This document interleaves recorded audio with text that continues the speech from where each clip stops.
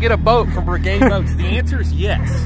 Hey guys, Anthony Jones here with Brigade Boats. In today's video, I'm going to show you from start to finish how I built this 14-foot John boat to bass boat for a customer. Stick around, and I'm going to show you how I did it. For this project, we start with a bone stock 1436. My customer drove over 5 hours from Nashville, Tennessee for me to do this build. What started as a modest budget build quickly escalated into something a bit more. More than once, my customer quoted Joe Exotic as he added more items to the build list. I'll leave that list in the video description with links to a majority of the parts used in this build. And don't forget to stick around until the end of the video to see the customer's reaction when he gets this completely overhauled John boat back. Woo! My customer did me a real solid and brought me the boat already sandblasted. With minimal prep work, it was off to paint. I called upon my partner in crime once again, Chris from ATF Hydrographics. We sprayed the boat in Typhoon Gray paint by the fine folks at One Hit Wonder. The paint job was finished off with their matte clear coat, and once the paint was cured, it was back to my place to start the interior portion of the build. The first thing I had to do was gut the factory benches to make room for storage and the Livewell. So I popped the bench tops and pulled the foam. Now I can start framing, but I need to do it strategically. This framing package would feature no through-hole rivets, which meant structural support would come through vertical uprights. Therefore, I'd have to start at the bottom and frame my way up. Closed cell sheet foam was glued down. Next, 060 sheet aluminum was cut to fit and riveted down under the front deck area and inside the future hatches.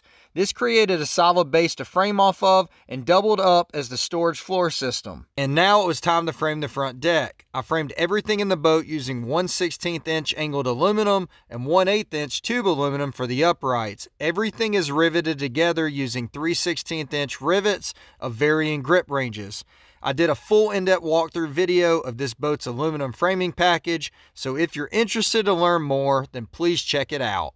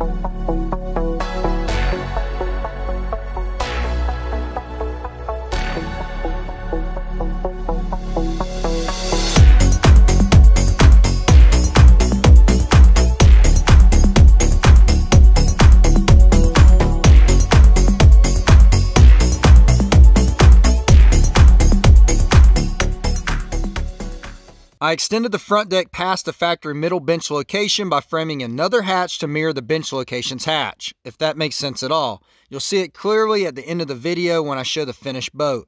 After putting the final touches on the front deck framing, I focus my attention to the rear of the boat where I drop in a custom Livewell. The tub of this Livewell is built from a Plano Sportsman's trunk that I got on Amazon. The trunk is more narrow and longer than your standard storage totes, and the material really holds up. That's a fact, Jack, because this is the same Livewell design and parts list I used in my personal Jon boat build years ago. I did a Livewell series on that build for the Top Gun Jon boat, so check it out for more information. I first cut the trunk to the proper height, and then I test fit it in the rear bench area.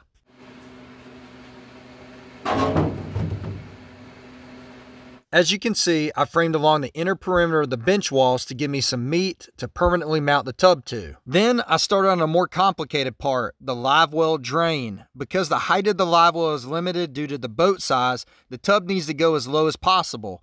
That doesn't leave much room for a proper drain. Yes, I could just install a drain and drain water into the bottom channel, but who wants fish water in the bottom of their boat? So I combine a kayak drain plug to an elbow fitting to accept 1/2-inch hose. This will direct water out of the Livewell and through a hose which exits the rear plug hole. I'll do a demo at the end of the video. Next, making the Livewell come to life by adding the plumbing parts. The Livewell had to be pre-assembled first, then dropped into place and permanently mounted. I added the pump-in spray head, the overflow, Attwood recirculation pump and screen, and the Flo Rite Pump-Out Aerator Combo. I used 3M 5200 Fast Cure to seal everything that I mounted. With parts mounted in the tub, framing in place, and closed cell foam board down in the bench as a base, I was ready to drop the Livewell in and mount it up. Inside the bench, I purposely left framing out on one side on the end and removed the dry-fitted Flo Rite Combo, dropped the tub in, and began tying into the framing using plenty of rivets. Once locked in, I permanently mounted the Flo Rite Combo and then framed the final section in. With the Livewell finally in, I moved on to installing the Attwood Tsunami 800 GPH pump through the transom. This will connect to the Livewell with hose and fill it with water. The outside was fitted with a stainless steel mesh screen. Part orders were constantly coming in for the 1436 build. Here I received gas struts, battery trays and straps, an onboard charger, finger pulls, and much more. Before I can frame in the rear deck, I have to fit the batteries in the rear of the boat. And before I can do that, I have to modify the battery trays for proper fitment. So I trim them and attach all 3 battery trays together to make a single unit that will permanently attach later in the boat. This boat won't have a gas outboard, so the batteries are in the back to distribute weight. Once I test fit the trays and batteries, I can now frame in the rear deck section.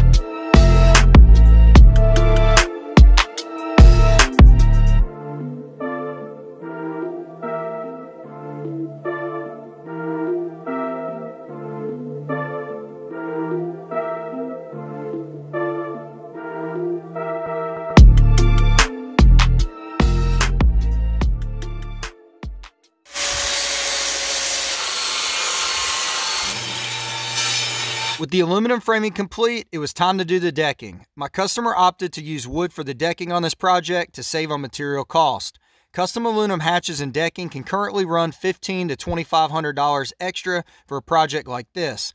Wood, however, dramatically increases the labor hours and is more time consuming for me to pick up material, cut, space evenly, reinforce, sand, and seal properly. Aluminum is shipped to me and is plug and play, so pick your poison. For this project, I'm using sanded 1/2-inch exterior grade plywood. I cut all the hatches and surrounds, I drill holes where necessary for finger pulls, and then I add some runners underneath the hatches to strengthen and prevent plywood warpage.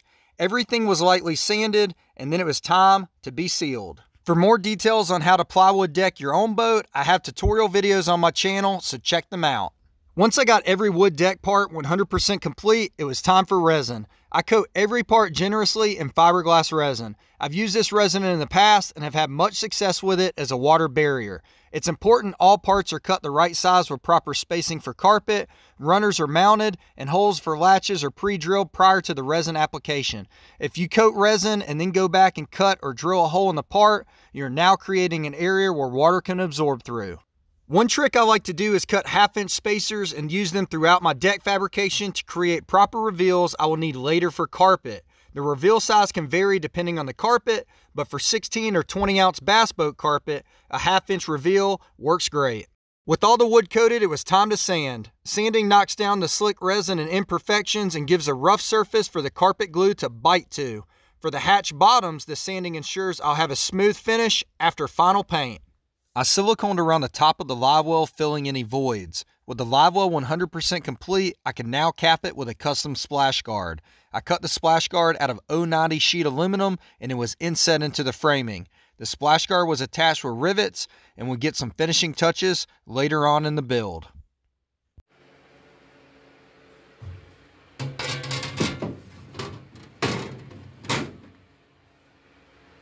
Here's the splash guard all mounted up, as well as a shot showing off the finished rear framing and battery setup. With that behind me, it was now time to do some carpet. I wrapped all the decking parts in 16-ounce bass boat carpet. The carpet was purchased from tinyboatnation.net. I've used their carpet in 16-ounce and 20-ounce in the past on projects, and the quality is always really nice. The color in this boat is charcoal. I went by my standard application MO by using Robert's carpet glue for all the flat parts, and for the hard cockpit return areas, I use contact cement. On the back laps, I use my air-powered staple gun with 1/4-inch stainless steel staples to attach the carpet. I did paint the underside of the hatch lids in matte gray to match the boat paint finish on the exterior prior to wrapping them in carpet.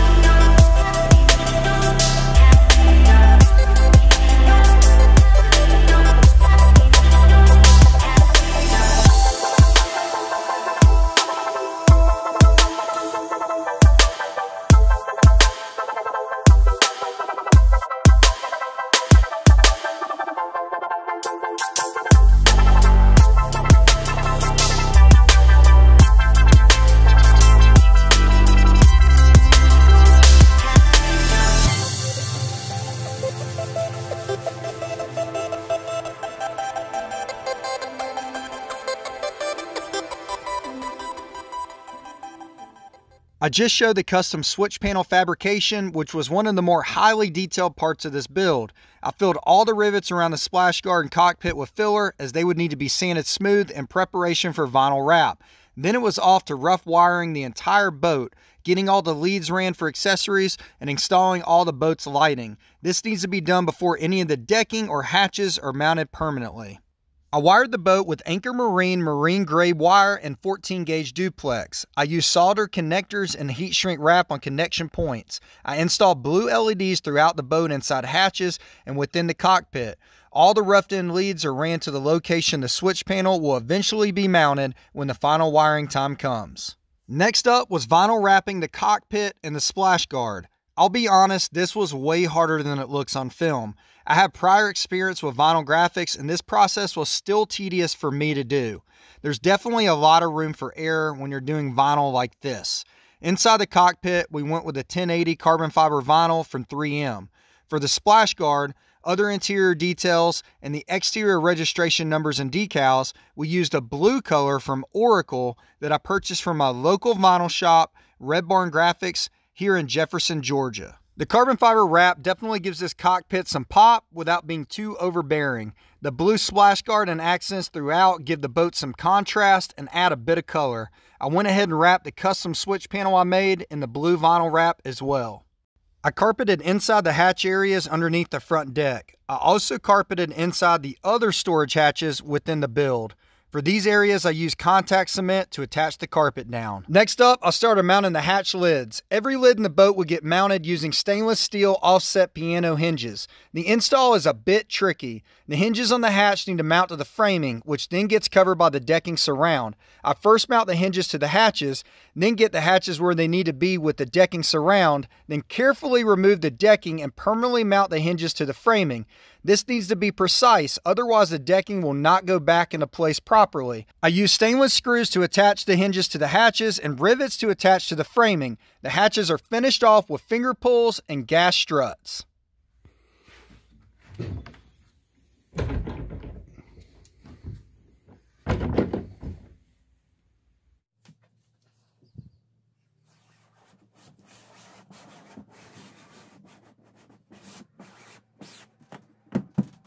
I mounted the cockpit floor. One thing I like to do is take my stainless self-tapping screws and pre-paint them in a matte gray finish. I then use an impact drill to bury them tight and deep into the carpet and wood. If done properly, the screw head will be completely hidden. I mounted a Noko Genius onboard charger and then I began the final wiring process. I won't go into great detail here because again, I have step-by-step wiring videos on my channel.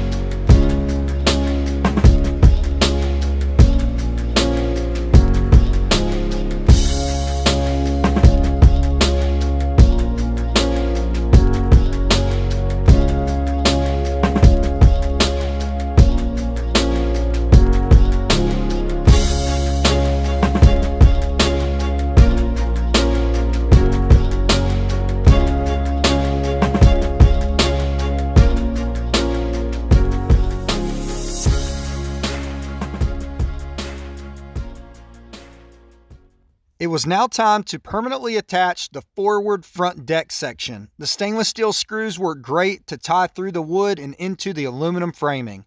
I also installed all new Attwood nylon cleats in the original mounting locations on the four corners of the boat with all new stainless steel hardware and lock nuts. Next up, mounting the trolling motor. I'm using a Nate's Custom Boats and Accessories universal trolling motor mount. It's adjustable to the desired height and can be cut to fit your needs. The mount is riveted to the front of this boat and bolts down to and through the deck and framing with an adjustable support bracket.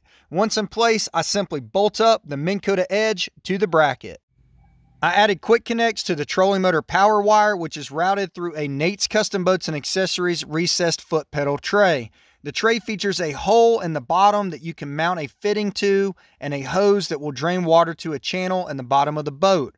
Once the quick connect was wired up and all the wires were routed, I attached the recessed pedal tray to the front deck and then I mounted. With the trolling motor mounted, I used a Minn Kota transducer mounting kit to attach the transducer for the graph. With the transducer mounted up and the wiring ran, I moved to the back of the boat to install a 60 amp circuit breaker for the trolling motor.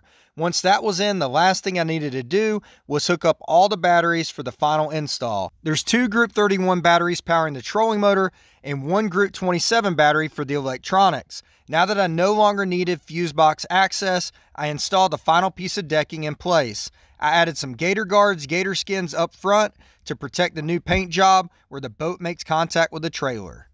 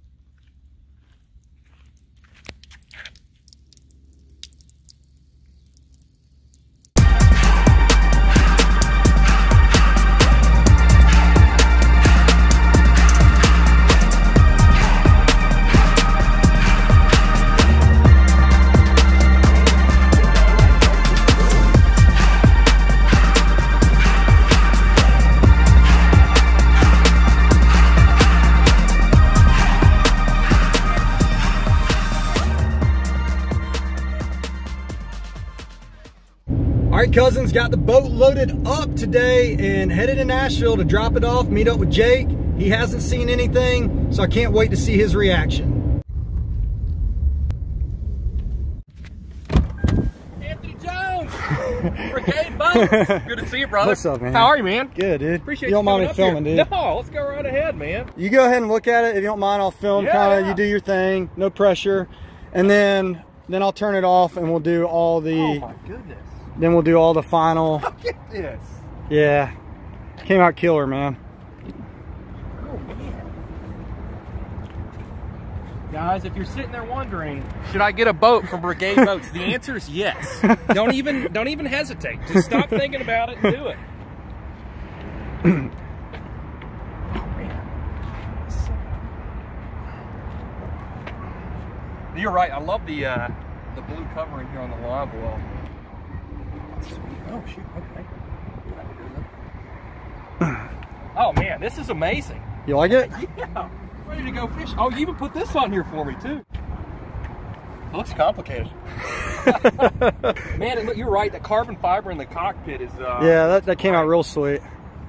Oh man, this is just above and beyond what I was imagining. This is amazing. Any last words? Man, I'll tell you what. I thought about this for a while. Found this guy on YouTube, and did this deal, and very, very happy with every aspect of it. So again, get your brigade boat. Thanks, man. Yeah, I'm ready to go catch some fish now. Yeah, nice. I'm gonna film you drive off into the sunset. All right, Anthony. All right, man. Thanks, bud. Yeah, man.